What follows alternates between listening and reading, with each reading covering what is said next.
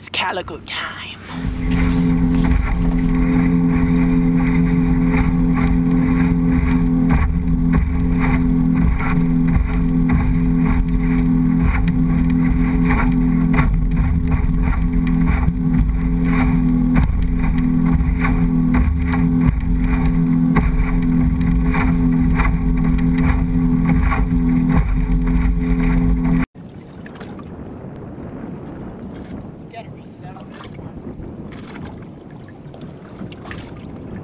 Setup high.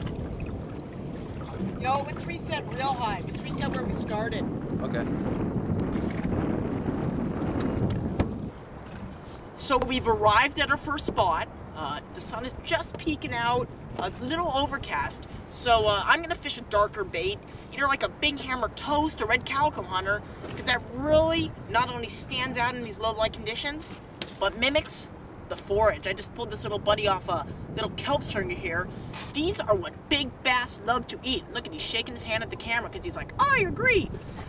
But they really like to eat these little kelp crabs. They cling to the kelp, and if they fall off, they're an easy meal. And if you notice, it's a pretty good little color combination there. That's kind of why we fish these brownish orangish baits a lot. So I'm gonna let him go. I'm gonna make sure he grabs onto something so he's, oh, I think I killed him. That's not good. Anyway, I didn't kill him, I'm just joking, but he's kind of acting funny down there. But so we're gonna fish these darker baits. It's our first spot. We're off an area that I like to call the golf course. A lot of guys call it the bunker. Bunker's a little that way, but kind of the golf course area. And it's usually a really good place to start the morning. Unfortunately, my trolling motor's a little broken, so it's kind of hard to work with this minimal wind. So we're just kind of bumping ourselves into these little pockets. Jared's already got a couple nice bites. So we're going to keep working the zone and hopefully pull some big fish, but it's the first of several spots we're going to check out this morning, and hopefully the condition kind of gets a little bit better. We don't have much current right now. We don't have much wind to push us along. So stay tuned. We're happy to be out here. Let's take some cat. So I think we figured these fish out. They're on these outer lanes. We're getting the little wolf cats here. Jared's got one. We got followers probably. All right, already got followers. There he is, double hookup. We figured these fish out. They're on outer lanes. Oh my gosh, you slid all these fish. It's really good. We've been here for about a half hour. We probably got a dozen fish. Not the hugest grade, but they're eating the swim baits with a vengeance. Let's take another cast here. Let's see if we can do it again. Probably a bunch of followers. The one jumped out of the water after a bait. Really? Yeah. Let's see what we can't do. More fish, Kentucky fish. I think that's the first I love it. I love it. I love it. Calico bass fishing, Palos Verdes, home waters. Casting down the lanes, bringing those swim baits real slow, and just watching them load on. A little bit of a better grade of fish here. It's a nice 3-pounder. Came up and bit the red rum, burned pretty high in the column here, so we'll let her go. Still working the stringers. Really good current. The sun's trying to peek out, and if the sun peeks out, I think the bite's going to turn on a little bit. We've got a nice breeze that's running with the current, so let's keep pounding this water. And if it doesn't pick up, we'll go try some stuff. There's Jared with a fish.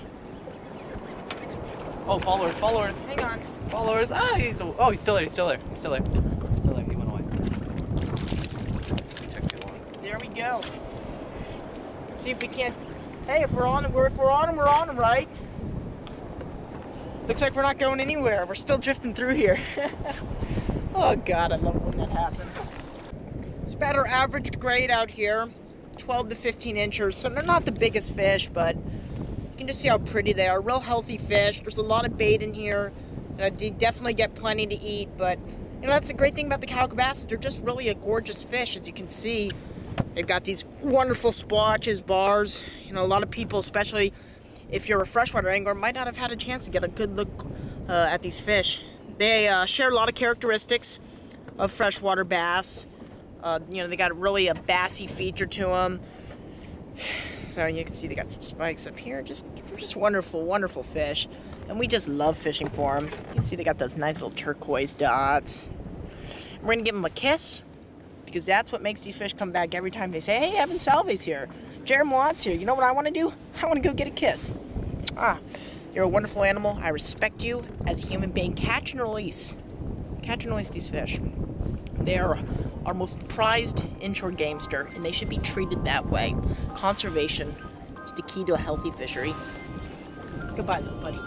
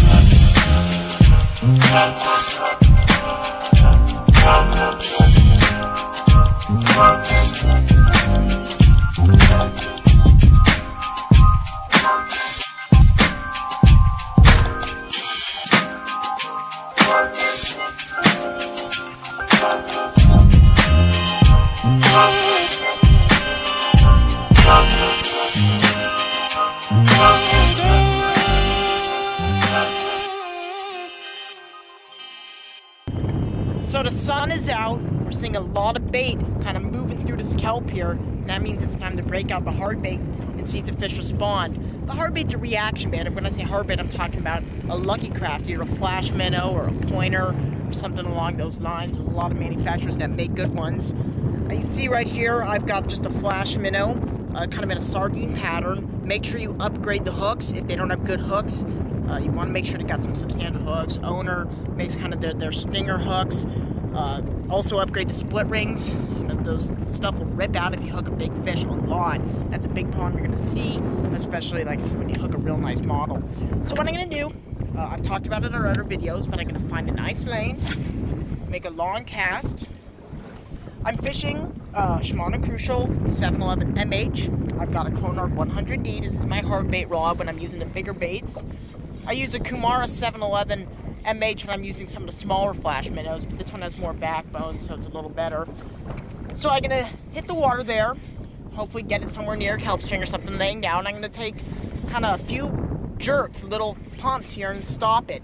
That bait's going to dart, pause, and these baits suspend. And a lot of times the fish will eat it right on the suspend. So take a couple darts, pause it, couple darts, pause it, and kind of work down the lanes, down the stringers. And because it's a reaction bait, a lot of times the fish are going to see it and they're just going to jump out and grab it right away. They're not going to stare at it. They're not going to follow it for too long. They're going to eat it quick, and it's going to be a very violent strike. And you don't have to set the hook when you get bit. That's the biggest mistake people make, is they'll get this bite and they're going to swing. They're going to move this like that, and you're going to rip those hooks right out. Just let those fish load on. You know, you got 2 or 3 big old treble hooks. you're not gonna have any problem with those fish sticking. And just maintain steady pressure and get them into the boat. But I'm only fishing these baits usually if we got clear water, we got the sun high in the sky, and we got bait moving through the kelp. And we've got that going on right now, so it's a very good tool.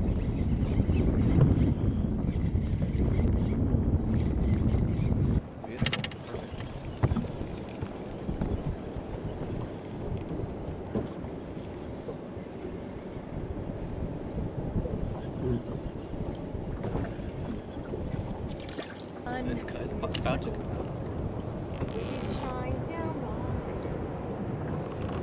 This big sun, golden sun. I wish it would shine on me. Oh God.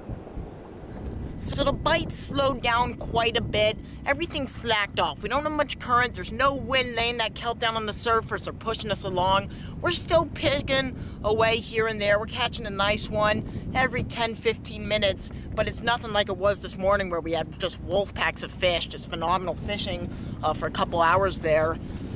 But the good news is the sun's shining. It feels real nice. It still feels like summer even though we're getting into the fall months here. And you know, these nice basking shorts, basking high performance shirt sure keeps me cool and ready to perform at my best. Another important part of the equation is going to be sunglasses. If you're not wearing them, you're not giving yourself the advantage of vision. I'm using polarized Maui Jims. You can see through the glare. You can see those bass coming from a long ways. And trust me, if you keep your peripheral vision open, you will see these fish a lot of times long before they beat the bait. You'll see them tracking. Here he comes, bam, and you got him. So dress prepared for the sun, dress prepared for the conditions, and get out there and have a stellar time. We'll see you soon.